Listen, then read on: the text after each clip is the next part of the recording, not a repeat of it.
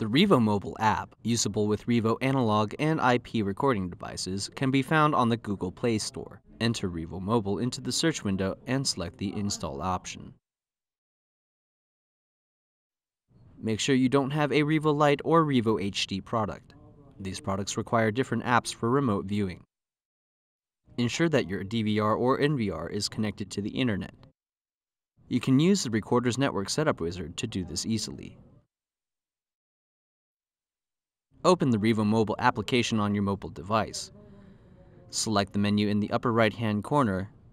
Select New Site. In the first box, you can enter any name you'd like. This will be the name that shows up on the application's home screen. To make things simple, you can use your DVR's name. Check the DVR&S box below. The field name will change to DVR&S name. Enter your DVR's name. Enter your user ID and password set up on your DVR. User ID and password can be set up in System Setup. Hit the Save button. Push notification can be turned on, but only after it's been enabled at the DVR. Push notification is an excellent way to be notified of events that happen frequently. To connect to your recording device, touch your recorder's name, then select Live. Your recorder's camera should be displayed. Many different recording devices can be added.